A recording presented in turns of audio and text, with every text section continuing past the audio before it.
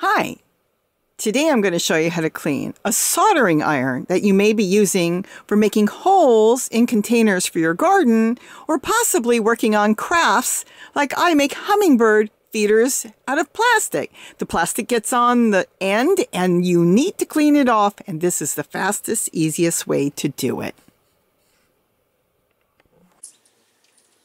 Here I'm going to show you how to clean a soldering iron.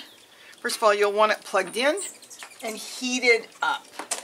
So let's get this thing plugged in and heated up. So here is the soldering iron. It's dirty. You can see it's dropping plastic. The first thing you do to clean it is we're going to unplug it. You don't want it plugged in while you're cleaning it. So we're going to unplug it so you know it's unplugged. It's still hot. Let it sit for a few seconds. Now this is ready to clean.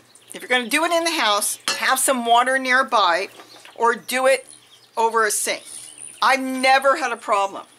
Now get some paper towels, wrap it up, and put on an oven mitt. That will protect your hand. Put the paper towels in your oven mitt and then start wiping. That's how easy it is to clean. It is now clean. See, it's all cleaned off. It comes off really easy when it's hot. You don't want to try to clean it when it's cold.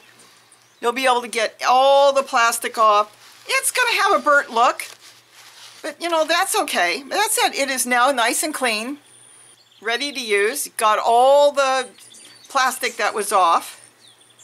And that's it. It is now all clean and ready to use for your next project.